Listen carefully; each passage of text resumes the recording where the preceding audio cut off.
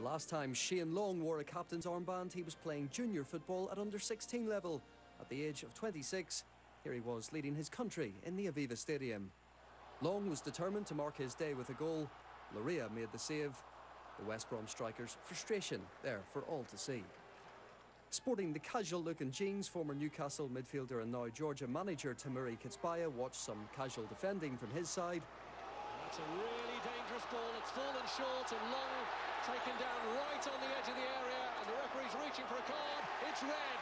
Loria is sent off. Loria's replacement was a debutant celebrating his birthday.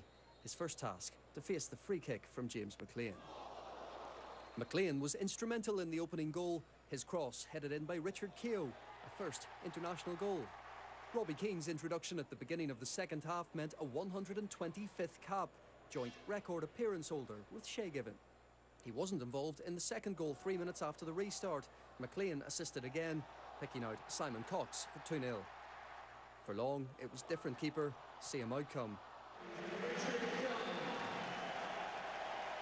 Richard Dunn made his first appearance in a year following a groin injury.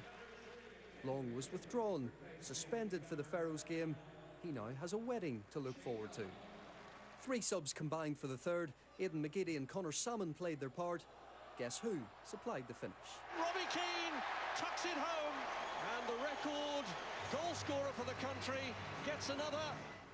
Another followed. Sub Jeff Hendrick anticipated the pass and fed Keane for international goal number 56.